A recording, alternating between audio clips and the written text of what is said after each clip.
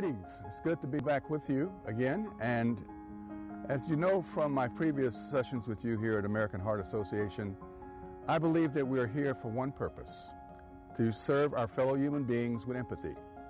I've spoken in the past about taking care of ourselves to be able to serve others, being selfish only in the one regard as we take care of ourselves so that we can be selfless in our service to other human beings. Human beings were meant not just to survive, not even to thrive. Human beings were meant to flourish. So what are we doing to help human beings to flourish to the fullest of their God-given potential? All that starts and begins with health. Because if you don't have that basic component, you cannot do anything else and move the bar and agenda forward. So health in our community is important.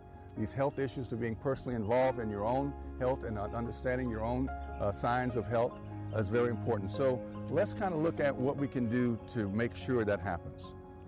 If we were to take small steps, it begins simply with eat smart, move more, be well.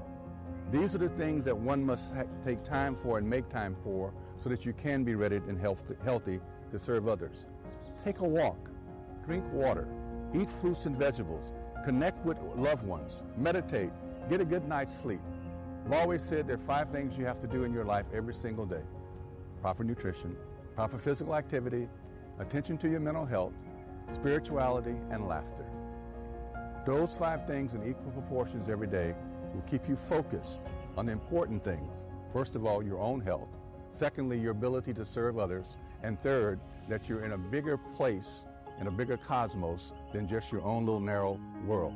It is a bigger self-interest. It is a community self-interest. It is for the best of all of us. So as we go forward, as we look at these issues, let's make sure that we're doing the things mentally, emotionally, spiritually, and physically to be that type of person that we need to be for ourselves first, for our family, and for our community. It all starts with your own personal health. So until we sit with each other again, be well, be safe.